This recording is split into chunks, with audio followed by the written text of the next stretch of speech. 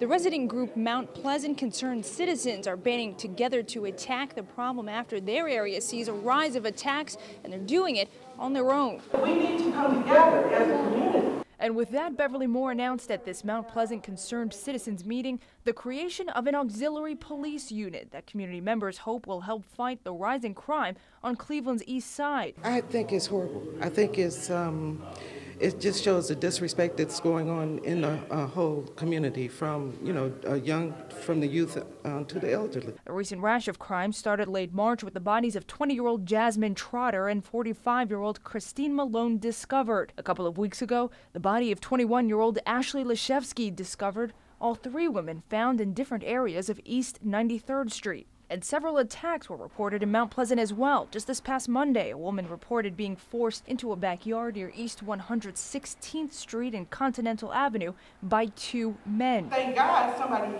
saw it and said something, and she was able to get away. Wanting even more eyes on the ground today, community members not only announced the 20-person auxiliary force, they're also creating a neighborhood watch. We had no choice. I mean, we live here, and let's face it, the police can't do it by themselves. Paul Ewing was one of the few who raised his hand when asked to volunteer. And that's our main goal, to protect the females of the neighborhood. But Moore says her concerns are over the residents who were not here Thursday.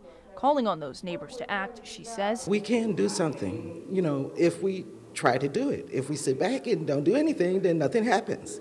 Now, once volunteers undergo training with a Cleveland police officer, here at the York Rite Masonic Temple is where the auxiliary police office is going to be located, and members for the volunteer watch party will meet here every Wednesday as well. On your side, on Cleveland's east side, Stephanie Ramirez, News Channel 5.